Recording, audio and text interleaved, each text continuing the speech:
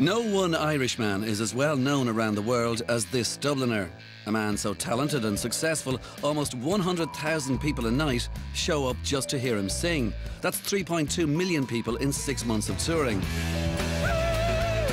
Just as importantly, there are as many million people alive today in Africa because of him. It's that balancing act between being a rock star and a humanitarian that makes him who he is. And who he is Bono. There are millions of people who can't name one of his songs, but whose lives have been touched by him. Not because he's a great singer or a great songwriter or a great rock star. Around the world, people have been affected by Bono because he's a great man. And that's why I feel that you should be voting Bono as Ireland's greatest.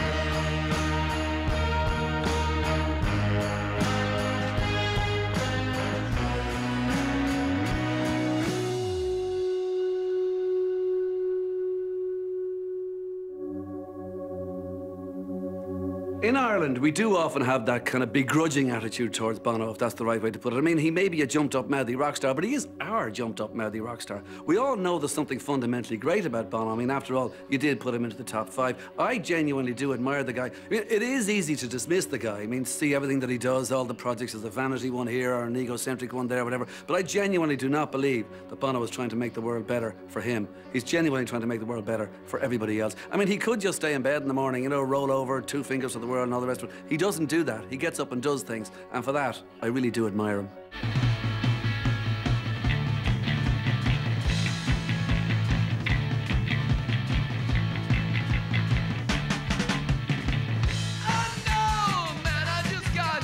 When you have this single pressed and released and in your hands, whether it be a success or not in Ireland, what do you think you're going to do? Well, with the single, I'm just going to keep it. I'm going to stick it on my wall, and that's really all I'm going to do. It was here, in this very studio, that Bono gave me his first interview in RT, and that's more than 30 years ago. With any luck, if there's anyone out there who wants to spend an awful lot of money to have the talents of the band U2 on record, well, then they'll offer us a certain amount of money, and we'll sign our little signatures on it. I mean, in the interview that we did there from 1979, 31 years ago, he comes across as an idealistic, ambitious Northside Dublin teenager. And now, I mean, you know, he's transcended music, he's transcended Ireland, and he's become more global than you could ever possibly imagine any Irishman to be.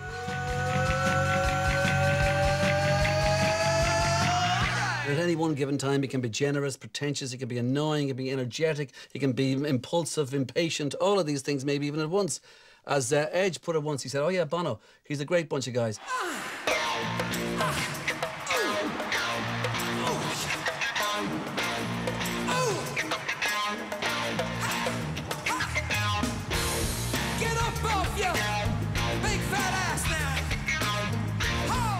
Bono balances on a tightrope of roles. He takes to the steps of the Lincoln Memorial at President Obama's inauguration and sings about Martin Luther King, whilst then offstage hounds the new president to cancel African debt.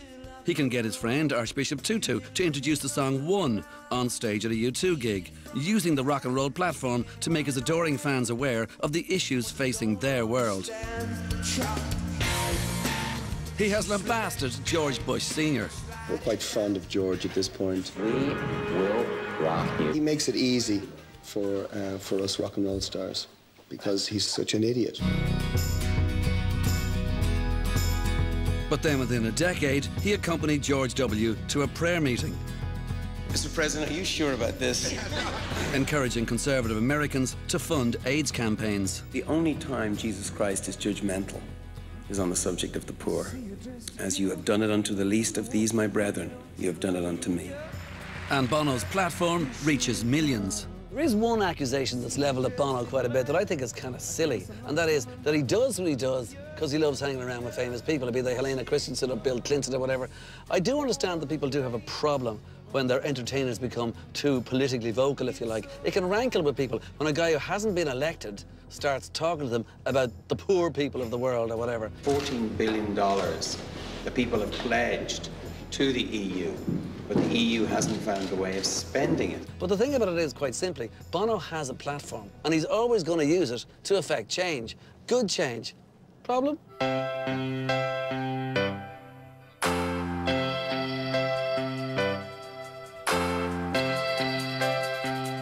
In basic terms, he's sold millions and millions and millions of albums. He's won over 20 Grammys, and he's been nominated for Academy Awards as well. He's released some great songs, some great albums. Yeah, he is a multi-millionaire, and he does have a few houses around the world, but he's no Keith Richards slugging back the Jack Daniels in his mansions. Here's a statistic for you. 3 million AIDS sufferers in Africa are on antiretroviral drugs today because of Bono. The debt of the 18 poorest countries in Africa has been cancelled because of Bono. 50 billion, that's what we're talking about now. That's the aid to Africa these days because of Bono. He is a mouthy rock star, born to be in the spotlight. But as long as that spotlight continues to shine on him, he's going to continue to mouth off. And it's that spotlight that has allowed Bono become a global political power. And what does he do with that spotlight? He gives a voice to those who don't have one.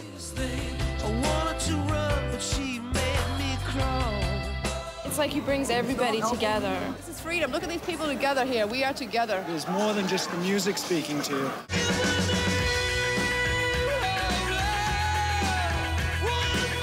Bono is unique as a rock and roll star in how he uses his voice.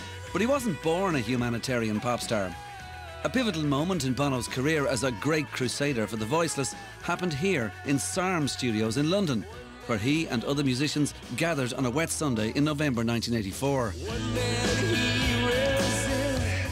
Dawn, and as the sun breaks through the piercing chill of night on the plain outside Coram, it lights up a biblical famine, now in the 20th century. This BBC News report on the famine in Ethiopia had compelled another mouthy Irishman, Bob Geldof, into co-writing a Christmas single to raise money for famine relief. This place, say workers here, is the closest thing to hell on earth. A charity record that was to become one of the biggest selling songs ever. The biggest names in music at the time gathered to record Do They Know It's Christmas? Sting, Boy George, Duran Duran, George Michael. Yet whom did Geldof give the biggest line in the song to? He gave it to Bono, but Bono wasn't exactly gnawing at the bit to sing it. Geldof hands the lyric sheet over to Bono, and Bono says, look, I'll sing any line here, but I'm not singing that line. And Geldof in return says, you are singing that line. In fact, that's the only reason you're here. Well, tonight, thank God it's them instead of you. It's a line designed to be angry, to shake people out of their apathy, to embarrass people out of their comfort zone and into action. As Bono himself said years later, it's a little man trying to carry a big idea, which kind of sums up Bono himself since then. Do They Know It's Christmas raised millions for famine relief in Ethiopia. But what was soon apparent to the campaigners was that the money they raised, though enough to buy food and medical supplies, was not sufficient to actually get the aid to the affected people. 2 months ago, there were 10,000 people here. Now the latest harvest has failed, there are 40,000. There's nothing like enough food in the country, not enough transport to move it if there was. More money was needed, and rather than record another single, the idea of a massive rock concert was born, a rock and roll event on 2 continents. Enter Live Aid. Direct from London, a group whose heart is in Dublin, Ireland, whose spirit is with the world, a group that's never had any problem saying how they feel. U2.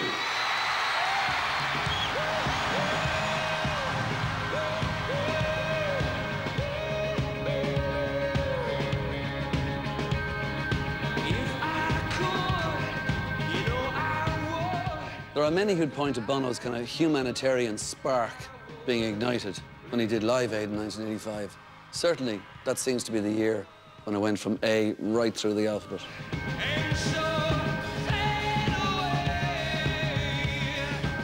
U2's music had always been littered with spiritual and political themes and lyrics, but the Live Aid experience may have been the spark that lit Bono's activism. But also, it was a massive opportunity, of course, for the band, a global audience of 2 billion viewers across 60 countries. It was a chance to impress, a chance that Bono almost blew.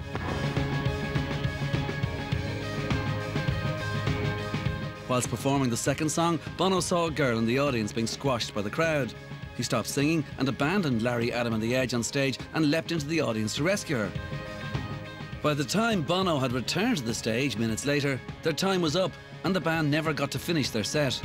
An awful lot has been made of the U2 gig at Live Aid, because when the band got off stage, They were freaking out, thinking it was one of the worst performances they ever gave.